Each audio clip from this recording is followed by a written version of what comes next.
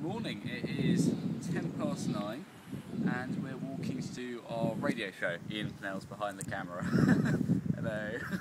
So yes, we walk this way and we've got all these radio kits on us as well for recording various bands and vox pops and anything else that needs recording for the radio later in the day. We're going to have some live sets later as well. It's going to be a good day and the weather's brightening up.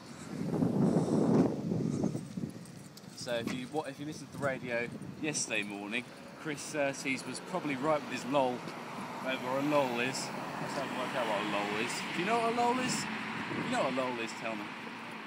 Yeah. This is Cheltenham Festival, so this is the front end. So it's Cheltenham Jazz Festival. Barclays in front of that. So yes, very, very beautiful.